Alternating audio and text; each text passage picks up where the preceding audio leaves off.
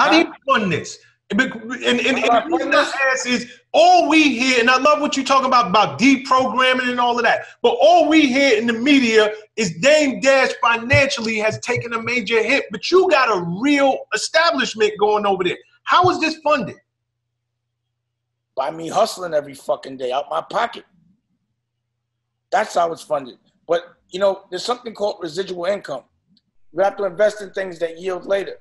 So I've made the right investments, and I hustle every day. And yeah, I can say I definitely put about $1 million a year into this.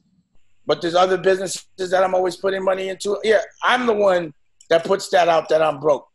You feel me? I could change the narrative anytime I want. But I don't. I don't give a fuck. I'm broke. You can say that all you want. But I'm going to always have some money in the concrete, and I can squeeze that shit, and some money juice is going to come out anytime I feel like it. You understand what I'm saying? No question. The thing about being an entrepreneur is you have to be all right with going broke because you invest everything. But that's not broke. To a slave, it's broke. They say that so everyone's scared to do things on their own. Who the fuck is holding money anyway? All they're going to do is take it. I just put my money into things. I'm not buying a car. I got cars, but I'm going to buy some cameras. I'm going to hire an editor. You know, I have employees. Nigga, you know what $1 million of overhead is in your motherfucking year? Now, name one year they said I was broke. I didn't have a whole building. And my kids didn't go to private school.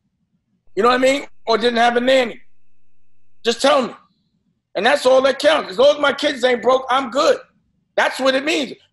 I could be broke, but my kids is rich. That's all that matters. Question for you. You've been rich since your 20s.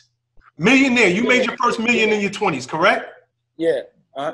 And I wasn't rich, but I've been happy. That's why I've been rich. Oh, I love that. I love that. What would you do differently today? Obviously, you was young, you was brash, you was out there. What have you learned along the way that you can help an entrepreneur today trying to come up who will hit it big? Cover your ears for a second. Don't make your wife the manager of the company. That's what you can't do. Great advice. That one thing is that's the only thing I do different. That's the only thing you would do different. Yeah. It's making whoever has control of the company on paper. Okay, here's another question. You talked about being selfless earlier. And you're a man who has a lot of principles, obviously. But you went into business with people who seemed like they wasn't as loyal to you as you was to them. Would you change that? No, that's the test.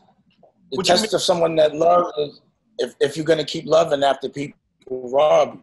So the bottom line is every time somebody does me a disjustice, I feel like they do that to themselves because I'm in their life anymore.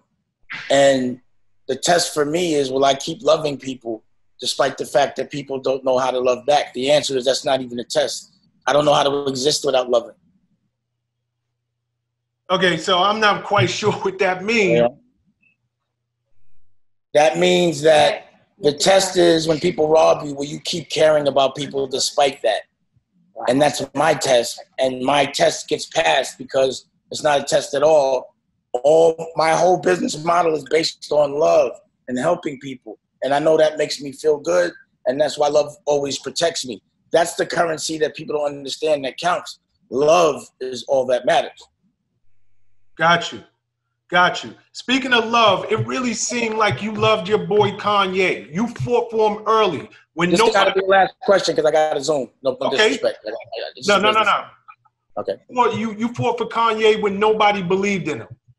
I fought for everybody when nobody believed in him. True story. But he decided to go the other way when The Rock blew. The other way, he did just fine.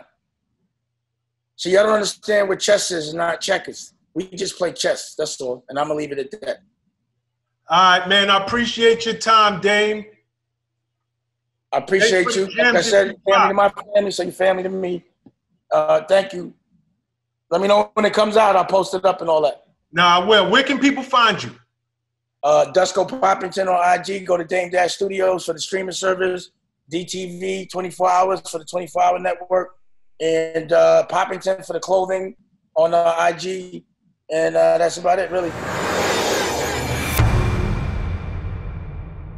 What's up, guys? Thanks for sticking with me to the end of the video. Truly appreciate you. If you like anything you heard here today, go ahead and hit that subscribe button. And if you know anybody that can benefit from this message, feel free to share. Peace and love.